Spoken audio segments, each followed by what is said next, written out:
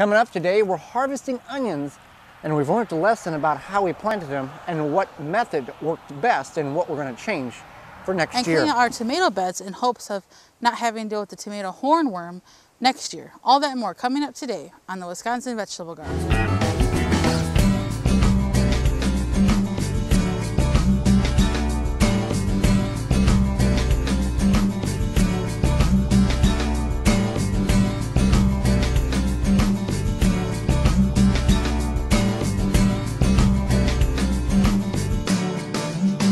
Wisconsin Vegetable Gardener is sponsored in part by, for all your non-GMO, organic and heirloom vegetable, flowers, and herb seeds, visit dollarseed.com.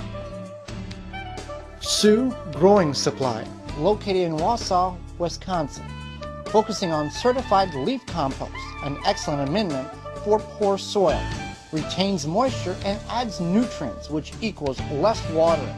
Available in labor-saver, pre-filled trays and pots, bag and bulk. Visit SiouxCompost.com. Organic fertilizer for the health-conscious organic home gardener. Family owned and operated. Visit thewiveggardeners.com. Don't poison your soil with municipal water. Attach a body, mind, and soil hose filter. Free shipping exclusively through the WisconsinVegetableGardener.com. Just click on the body, mind, and soil icon. Authentic Haven brand soil conditioner for the home gardener. Easy to brew. Visit ManureTea.com. No measuring, no thinking. Stamp it, plant it, stop plotting, start planting. GardenStamp.com. Welcome to the Wisconsin Vegetable Gardener. I'm Joy Baird. We're up in our front yard garden today where we're going to harvest onions. And these onions we've let go, and we didn't harvest them early so we could cure them. We basically allowed them to cure in the ground. Now we've got a couple different varieties here. Some that we started from seed and others that we bought from starts, or the green pencil diameter shaped onions that you'd buy at your local home and garden center. Now, there was a couple of issues that we faced in this particular bed. One is this was cilantro here that naturally seeded from last year. We also had an overwhelming amount of dill that we fought and have fought with in this front yard garden for a number of years because we started some in containers about 4 years ago and it continued to spread. So we didn't weed those herbs out. We let them grow in conjunction with our onions and our leeks. And that did not work well at all. The leeks and the onions got shaded out by the overwhelming amount of cilantro and dill. So that's mistake number one. If you're going to try to grow something and basically companion plant, you want to have adequate sunlight for the main crop that you're growing, which would have been our onions here. Secondly, the larger bulbed onions, such as this, now that's something you'd buy at the store or the farmer's market. That's tennis ball size. That's very, very pleasing. If we had 300 of those, I'd say it was a good crop. The difference here is we've got some very small ones and we've got some very large ones. Here's what happened. The very large ones are from the starts that we purchased from our local home and garden center. The starts were about the size of the diameter of your finger. You know, they're green and they're about 4 or 5 inches long, and you get 50 of them for about $2 or $3. Those we planted and they did very well. The ones that did not do well was from the seeds that we started indoors in our little 9-ounce clear plastic cups. Now, it wasn't the seeds and it wasn't the soil that was the issue. It was the issue that we planted far too many of the onion seeds per cup. They overcrowded themselves, and when we went to plant them out here in the garden or in the other garden, they were not mature enough to be planted, and they died off very quickly, or those that did survive were very stunted, as you see with bulbs such as this. So what we're going to do is we're going to harvest all of these onions, and we're going to take them inside and allow them to dry, let the dirt dry on them, and we can store them. So what we have learned and what we are going to practice different next year is, one, avoid buying starts altogether from the local home and garden center. And two, as we plant the seeds in January when we start them, only put about 5 or 6 in each solo red cup or blue cup or 9-ounce cup or whatever you're going to put them in, or wherever we're putting them in, to give each seed adequate space to bulk up before we put them in the ground, so we don't face this issue again next year.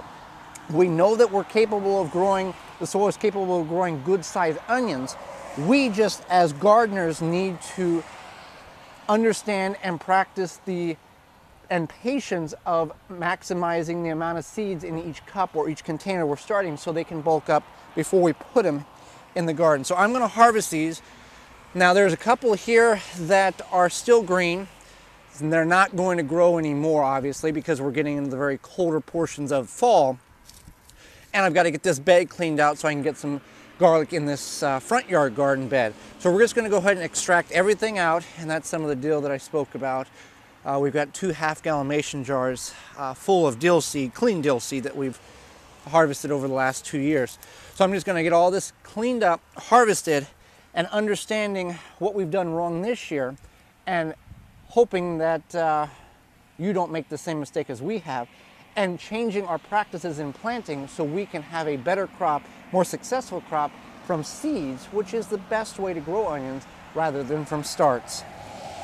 This is a radish plant that we allowed to go to seed. Now what happens is you've got all these little pods that at the stage of green you can eat. They taste like radishes, or you can let them dry as we have.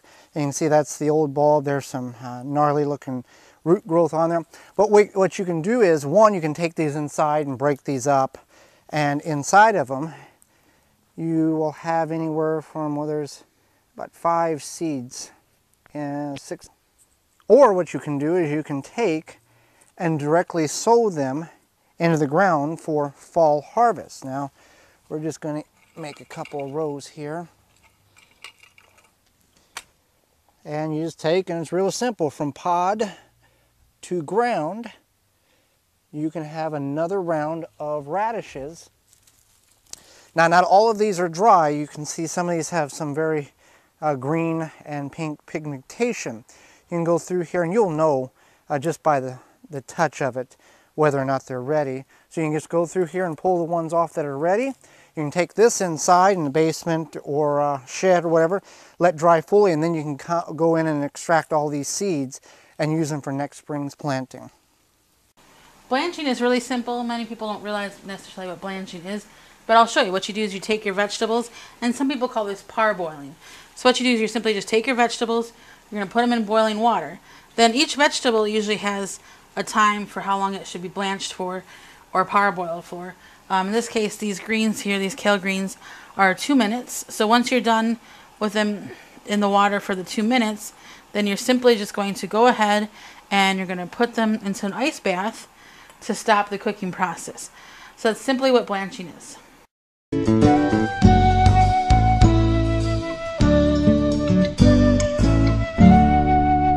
All right, so we're on the upper high end here of the large garden. It's starting to get cold. It's the beginning stages of fall. So we're going to do 2 different types of harvesting of tomatoes. We want to get tomatoes to harvest, ripen as long into the fall as we possibly can. We've actually harvested tomatoes as late as the first week in November before. Well, they're calling for some cold temperatures. So here's what we have decided to do. We've got the Florida weave here. We're going to harvest all of these tomatoes. Green ones, ripe ones, it doesn't matter. Then what we're going to do is we're going to come in here and pull this bed up and loosen the soil with our garden fork and our shovel and spade it under. Now, we fought with the tomato hornworm, and some of you may have also fought with that very issue of them coming in and eradicating tomatoes upon tomatoes. And we had this in every single bed here at the large garden. So by the research that we have done and the studies that have been performed, if you go ahead and till your soil, which we don't recommend tilling, we're talking about loosening with a shovel or fork, in the fall, and then in the spring, this will greatly reduce by 90% of a chance that you will not experience hornworms again. Because hornworms lay their larvae in the soil at the end of the season, and it stays there dormancy over the winter months, and then it'll come back. It'll emerge out of the soil, turn into the worm and the moth and the whole deal, and you've got no tomatoes again.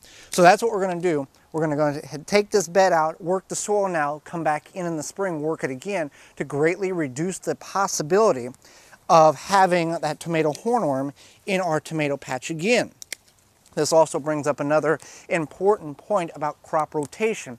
If you are on a larger scale like we are here, rotating the crops around, moving this particular tomato bed 4 or 5 or 6 beds down, raised berms down, or 30 feet the other way, can greatly enhance the chances you're not going to experience the tomato hornworm also. Now, if you're on a small scale, this can be a difficult task if you're growing in containers or raised beds and you're very small.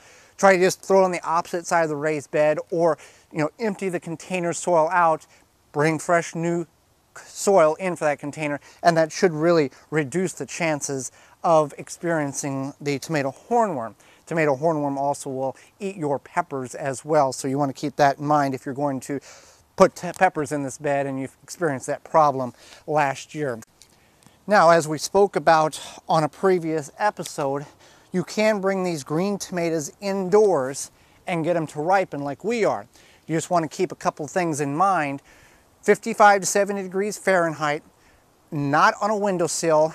You want to keep it in a nice warm room, but not in direct sunlight, because the skins will be very, very tough. Because once you harvest them, obviously the sugars and the nutrients quit going to the fruit, but it will ripen over a week to 2 week period. You can wrap them in a newspaper, put them in a paper sack, and they'll naturally release a gas that happens in nature where they can ripen by themselves. So you can ripen them indoors. Obviously it's best if you ripen them on the vine, but that can be done. Thanks for watching. Join us again next time for more organic gardening and food preserving. I'm Joy Baird, and this has been the Wisconsin Vegetable Gardener. For more information, please visit thewisconsinvegetablegardener.com.